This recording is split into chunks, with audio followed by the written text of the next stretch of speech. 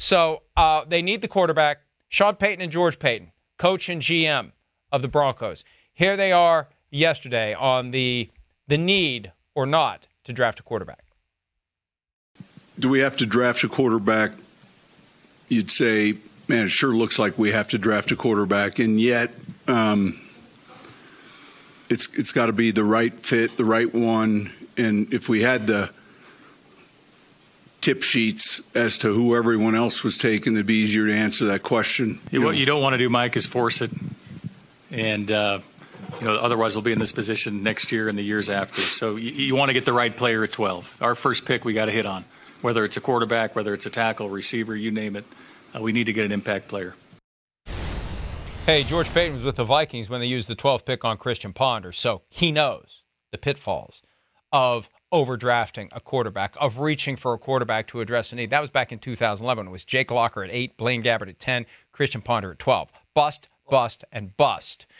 At least the Vikings didn't pass on J.J. Watt like the other two did in taking their quarterbacks that year. That was the year of no free agency, then the draft, free agency later after the lockout. But Payton has the scars of taking a quarterback when you shouldn't. So at 12, Myles, this is one of the great mysteries of the draft. You've got 6 guys that potentially could be taken in the first round. More on that in a second. You've got 7 teams in the top 13 that potentially are looking at taking a quarterback. At 12, I don't know who's going to be left. And I don't think the Broncos know who's going to be left. And I don't know, we're going to play the sound, but I don't know if they're inclined to trade up and give up assets to get a guy or just stay put and see if he falls to them. You know what I think about, Mike, when it comes to Sean Payton and the draft and quarterbacks is Patrick Mahomes. Because we know, and Sean Payton has talked about, the fact that if Kansas City hadn't gone up and traded for Patrick Mahomes, then that's a guy that they would have taken in New Orleans to be the successor to Drew Brees. And so I just wonder if there is a quarterback that Sean Payton likes that much, is he going to be willing to sit back and just say, all right, well, we'll see if he falls. Now, I think that if there's a guy that Sean Payton is convinced can run his system and run it very well, then they'd be inclined to make a draft trade, go up and get that guy, because there is no more important position. And especially when you have the dead cap hits that they've got for getting rid of Russell Wilson. I mean, yeah, you kind of want somebody that is young that you can build around and that you're not going to have to pay for the next, 3-4 years. So I wonder how much that Patrick Mahomes and losing out on Patrick Mahomes in New Orleans is going to weigh on Payton in this draft. You make a great point, and I've already forgotten about it. We talked about it yesterday. He has to still be agonizing over the fact that he had Mahomes one spot away. Drew Brees wandered into the draft room a couple of picks before Mahomes went, and they had to go tell him there's a chance we're going to take a quarterback here. And I think Sean Payton would still be the coach of the Saints right now if he had gotten Patrick Mahomes in New Orleans. So that's how close he came. Super Bowl or two. So, and now the problem is, this time around, the team picking directly in front of the Broncos clearly needs a quarterback in the Minnesota Vikings. So you're already thinking we're going to have to move up to get the guy we want, because there's a chance if we wait, he's going to get taken off the board at pick number 11 by the Minnesota Vikings. At a minimum, we got to do a deal with the Jets, our favorite team, Sean Payton's favorite team, the New York Jets. We got to do a deal with them at number 10 to move up to get the quarterback before the Vikings do. Here is both Payton with a Y and no Y Payton on if it's realistic for them to make a trade up from the 12th spot to get a quarterback. The hypothetical relative to what the compensation is it's a lot of times driven by who else is interested. So is George, and he's talked to all these teams in front of us, and obviously depending on how much further you go up, and then it's also if there's someone else doing the same thing, and so that, I think George said it best at the very beginning, that certainly is a possibility, and then it's how much you can pallet. Yeah, I would just say if it's a player you think can change the landscape of your organization moving forward, like a quarterback, then you do whatever you take to get him. And if there's a consensus in the building, a love in the building, you're aggressive and you try to get him. Doesn't mean you're going to get him, but you try. And so we're open to everything. We're wide open. Well, that pretty much answers it.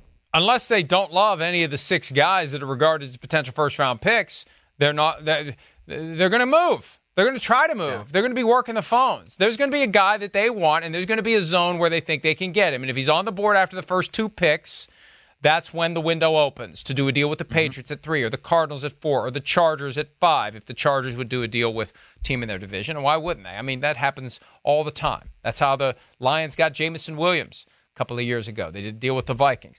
Now, the question becomes, and this is a very interesting dynamic as to how many of these quarterbacks really are first-rounders.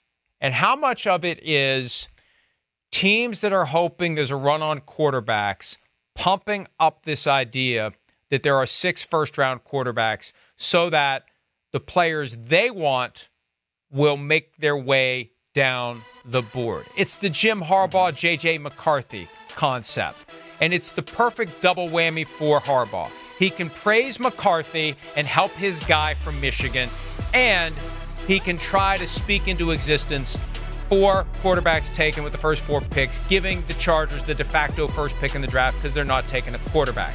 That's what Harbaugh wants. How many of these guys are really going to be first-round picks? How many of them are going to be top 10 picks? How many are going to naturally be on the board when the Vikings pick at 11, when the Broncos pick at 12, when the Raiders pick at 13? And one of the things I'm picking up from the folks who have reason to know where the floors are, Knicks might not be taken in round 1 at all, with the caveat of somebody could swing back into 32. The Teddy Bridgewater, Lamar Jackson, get back in at 32, get the 5-year contract, not the 4-year contract that a second rounder would get.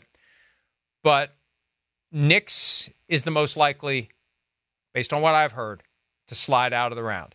Penix could. Somebody I trust told me recently, expect him to go in the top half of the round. Now, I don't know that means Seattle is his floor at 16. Expect him to go in the top half of the round. Penix. Knicks may slide out. And remember, when we tried to figure out who else the NFL did or didn't invite to the draft, Penix and Knicks weren't invited because the NFL doesn't want another Will Levis. They don't want somebody who's going to be in the green room all through round 1 and into round 2. So, before we just assume 6 quarterbacks are going to go in the first 13 picks because 7 teams are looking for quarterbacks, Knicks, Penix the most likely to make it past the Vikings, the Raiders, and the Broncos, even if those teams don't trade up.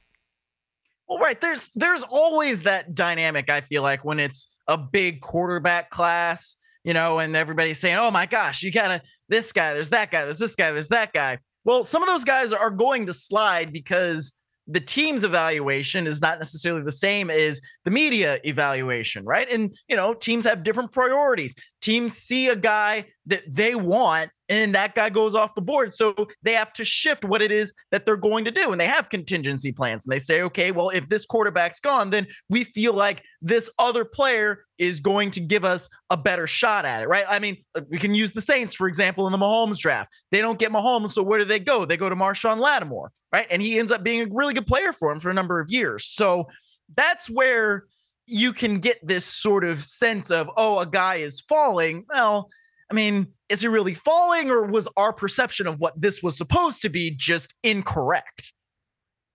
And were teams that wanted a run on quarterbacks fueling that conversation by affirmatively throwing jet fuel on the fire because they want to have all the quarterbacks gone because they're not going to take one of them anyway. They'd rather have the edge rusher, the offensive tackle, the corner, whoever, slip and slide in their direction. Hi, it's Mike Florio. Thanks for watching PFT on YouTube. Hit subscribe for the latest news and analysis from Pro Football Talk.